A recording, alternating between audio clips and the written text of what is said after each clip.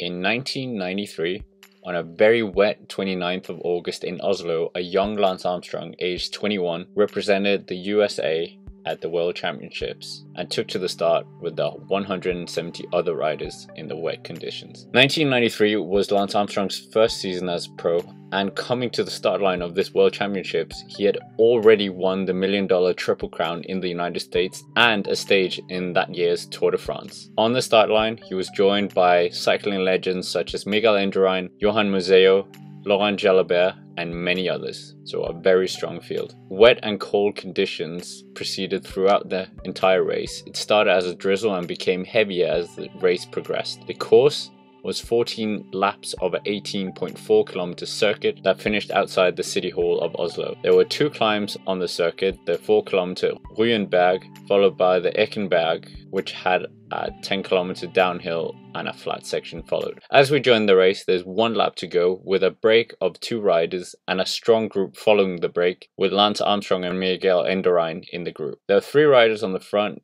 Olaf Ludwig of Germany, Frans Maassen of the Netherlands, and Norway's hope for the day, Dag Otto Lauritzen. All established riders who had all won stages in the Tour de France. As the trio make their way up the Rien climb, Dag Otto hits out on the two others and manages to forge a gap. Clearly, Olaf and Maassen couldn't decide who was going to chase down Dag Otto. And in the chasing group, there are two riders that have managed to escape, followed by the main chasers, where one rider is trying to close the gap to the duo, and moments later we can see that it is in fact Lance Armstrong himself.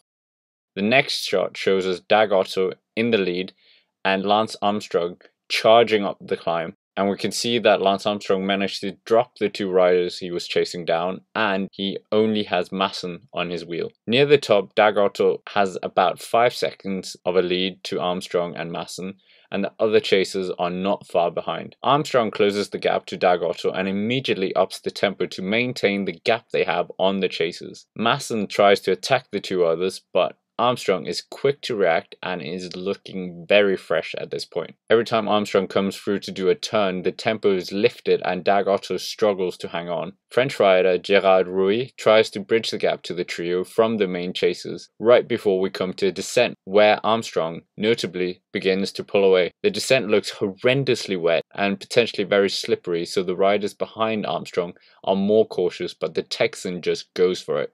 The chasers are not far behind at this point. The next shot shows us exactly how much of a gap Armstrong has built up, and he's disappearing up the front. The chasing trio look very tired compared to Armstrong up the Ekberg and are struggling to pick up the pace to close the Texan down.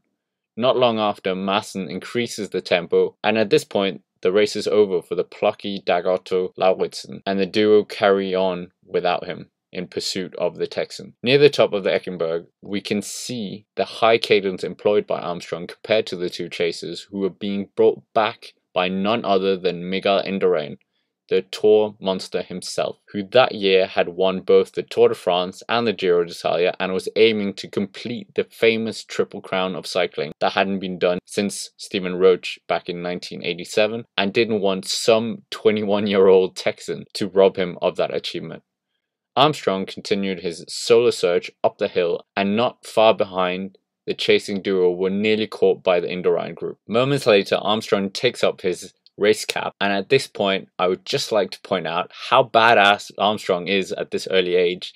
He's wearing absolutely nothing. No leg warmers, no arm warmers, or rain jacket, despite the conditions being horrendous with the heavy rain and temperatures below 10 degrees. Truly a badass racer at heart. Armstrong continues to try and up the pace, and we can see that the chasers are trying to work together behind him. The Italian star Claudio Capucci is in the group with Indurain, and the gap has opened up to 20 seconds. Coming down the descent of the Ekberg, Armstrong is cautious to take every corner carefully not to slip on the wet. Equally as cautious are the chasers, and they seem to be working well together at this point, but Armstrong is still working as hard as he can, and he even gets a moment to look back. The chasers begin to attack each other at this point, with the Italian team being very cooperative, which is something they aren't normally at World Championships, with Giovatti attacking with two other riders and Chiappucci plays a perfect teammate by refusing to work with the other chasers to close this gap. Armstrong is still maintaining his advantage in these horrid conditions, and the 3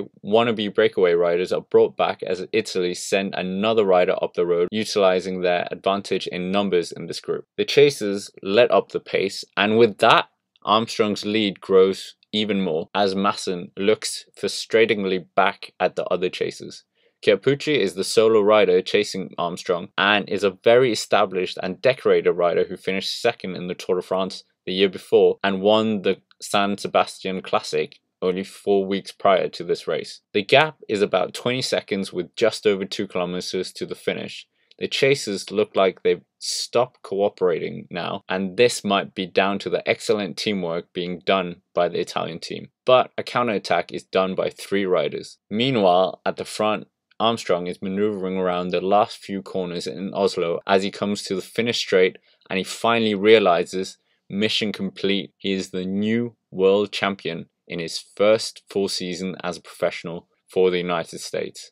Miguel Indurain manages to win the sprint to claim the silver, and by that he almost completed the Triple Crown. Lance Armstrong became the 3rd youngest world champion after Karel Keijs in 1934 and Jean-Pierre Monzer in 1970. Little did this Texan know how much of an impact he would have on the world of cycling. That's it for this video. Make sure to subscribe if you're new to the channel to not miss out on any of our videos, and as always, thank you for watching and see you next time.